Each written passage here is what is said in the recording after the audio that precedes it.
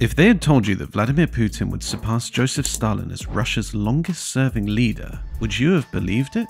Well, here we are. It's no longer news that Vladimir Putin has won re-election as president of Russia with an unprecedented 88% of the vote. This allows him to surpass Joseph Stalin himself as Russia's longest ruling leader in over 200 years. Let that sink in for a second. How does a president preside over Europe's largest conflict since World War II, invading a neighbouring democracy, and yet still earn a landslide re-election victory? Well, this outcome was hardly a surprise to those familiar with Putin's systematic representation of dissent over 23 years of iron-fisted rule.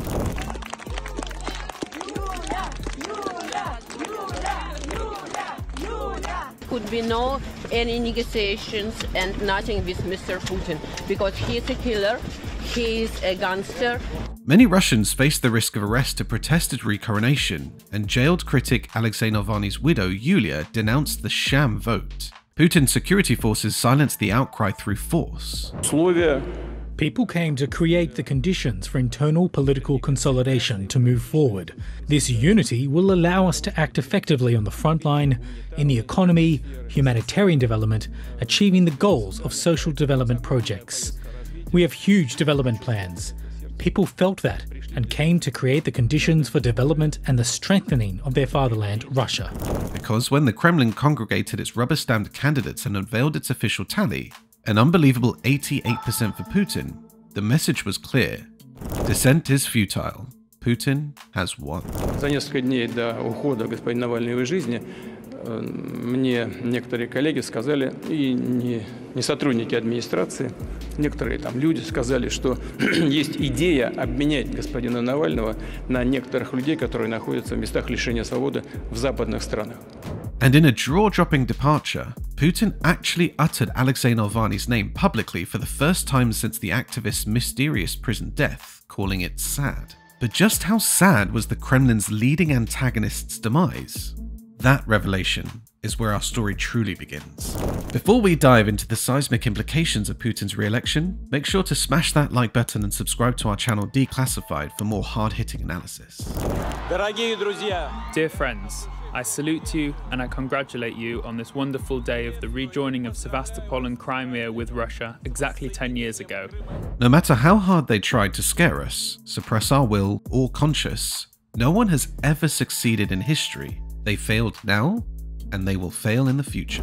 Those were Putin's defiant words as he celebrated an almost unfathomable 88% re-election victory, a mandate he claims will allow Russia to become stronger and more effective. But how was this apparent landslide achieved? Well, the process reeked of the same authoritarianism that's preserved Putin's reign for over 2 decades. First, there was an absurdly long voting window, 3 full days for Russians to cast ballots, with even more time granted in Russian-occupied territories of Ukraine. Officials boasted that this allowed for advanced online voting, bringing in 8 million votes. While denigrating America's use of mail-in ballots, Putin hailed Russia's elections as transparent and absolutely objective? As if you can believe a word he says, after he claimed, with a straight face, that in the US, you can buy a vote for $10. The facade of democracy included trotting out 3 token opposition candidates who openly fawned over Putin. There was the Communist Party's Nikolai Kharitonov, who scored just 4.6% while praising the president for consolidating the nation. Liberal Leonid Slutsky from the ironically named Liberal Democratic Party eked out 3%, while Vladislav Devankov from the New Party People secured 4.2%, probably after failing to attract, actual new people. These obvious Putin stooges were no real threat, especially with Russians in occupied Ukrainian lands like Zaporizhia, Kherson, Donetsk, Luhansk, and Crimea being forced to vote at gunpoint. So it was no surprise when Putin's landslide re-election was announced with 88%, allowing him to overtake Stalin as Russia's longest ruler. Officials trumpeted a nationwide record of 74.22% turnout as well. And get this, Putin actually acknowledged the recently deceased opposition leader Alexei Navalny in his victory speech, calling his death a sad event while claiming there was an offer to swap Navalny to the West days before he perished in prison. Makes you wonder what really happened there. After that outrageous election process, it's no wonder the international community roundly condemned Putin's recoronation. In Germany, they rightly called it a pseudo-election under an authoritarian ruler. I mean, how can any rational person accept those results as legitimate? Britain's Foreign Secretary Lord Cameron went even further, blasting the illegal holdings of elections on Ukrainian territory. You know, those areas Putin's forces have brutally occupied like Crimea and parts of Donetsk. President Zelensky of Ukraine didn't mince words either, referring to Putin as a Russian dictator, simply simulating another election. Because, let's be real folks, that's exactly what this fake exercise was, a total simulation. And one of Alexei Navalny's top allies, Leonid Volkov, summed it up perfectly, stating the percentages drawn for Putin have, of course, not the slightest relation to reality. He is absolutely right. Those numbers were plucked clearly from Putin's delusions. Just imagine, this authoritarian thug invades a neighboring democracy, bombing civilians for over a year. His military is humiliated on the battlefield repeatedly, yet he still somehow wins 88% of the vote? I have a hard time suspending that much disbelief, you all. It's almost like Putin exists in his own twisted reality at this point, where up is down, truth is fiction, and elections are mere theatrical performances to legitimize his iron grip on power. Look, I'm no Russian expert, but even an idiot like me can see this election was a complete and utter sham from start to finish. Literally zero credibility whatsoever. The bigger question is, what does Putin's tightening authoritarian rule mean for the West and the world going forward? Will he feel emboldened to double down on his military aggression? And if so, how should the international community respond to this overt rejection of democracy and human rights? Those implications could be earth-shattering, folks. So buckle up, because I have a feeling the drama and intrigue are just getting started with this Putin guy. Things are going to get really, really, really interesting. Now that we've carefully analysed the sham victory for what it is, it's time to talk about the implication. Because, make no mistake, Putin's tightening authoritarian grip will absolutely ripple across the world stage. First off, expect zero change in Russia's combative foreign policy under the new Putin. We're talking about continued tensions with the United States on every front imaginable. Election meddling? Check.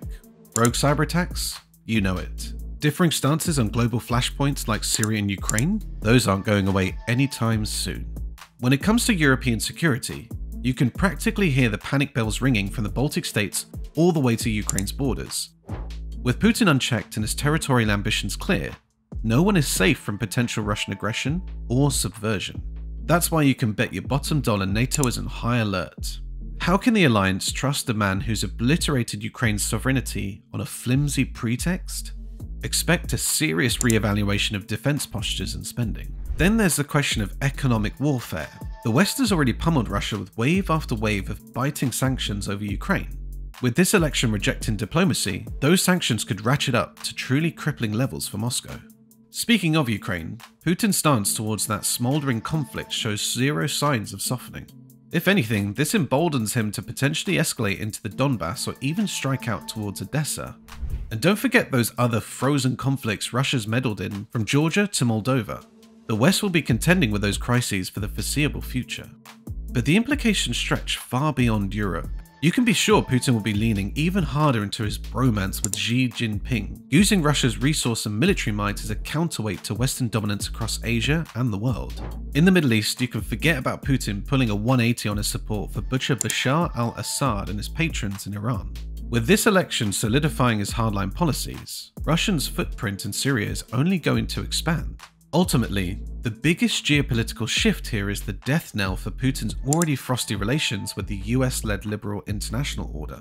With this power grab, he sent a clear middle finger to the institutions like the UN, to the rule of law, to human rights, and to democracy itself. We're talking about a full-fledged challenge to the Western ideals and norms that have preserved relative peace and prosperity since 1945. An overt rejection of the global rules-based system birthed from the ashes of World War II. So in that sense, this sham election is about way more than just Russia. It's an authoritarian pushing back against liberal democracy and self-determination as a whole. An ominous sign of if and how the 21st century world order could unravel into chaos. Now, I'm not saying we're on the brink of World War III here, but make no mistake, this powder keg has an extensively long fuse lit underneath it. To be honest, at this point, it may be safe to say the geopolitical shockwaves are just getting started. But you know what would be the wildest implication of Putin's recoronation? The man is now 70 years old. What if the sham election is actually setting the stage for him to establish a straight-up dynasty in Russia? Think about it for a second. Taken the cronyism and cult of personalities surrounding most modern authoritarians and dialed it up to 11. Could this landslide victory just be him solidifying the foundation to anoint a successor from his inner circle someday? A new Russian emperor will continue amassing wealth and power for Putin's clan, free from term limits or accountability to the people. It sounds outlandish, but then again, so did the notion of him ruling for over 2 decades when he first took power. And that's perhaps the biggest indictment of this entire situation. Under Putin's ironclad system, the wildly undemocratic has simply become the new norm in Russia. Dissent is a recreational activity, like trying to beat the house in a rigged casino. So while we can debate the nuances and finer implications all day, the overarching truth is that Putin has plunged Russia into deepening authoritarianism that ultimately serves only him and his cronies. The Russian people have been drained of any real voice, just as Ukraine has been drained of its sovereignty. All in the pursuit of one man's increasingly delusional ambitions of restoring Soviet-era influence and glory. It's an ambition that has turned Russia into a rogue, destabilizing force on the world stage. One that is diametrically opposed to liberal Democrats' ideals of freedom, human rights, and rules-based order. You see, this sham election represents an overt, conscious doubling down on that rogue path for Russia under Putin's continued leadership.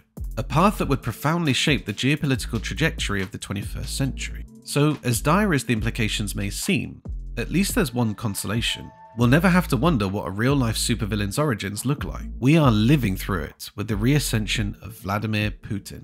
The storm clouds are gathering, folks, but don't forget to subscribe to our channel so you don't miss any of the thunderbolts that are sure to come next. Bye for now, and see you in the next one.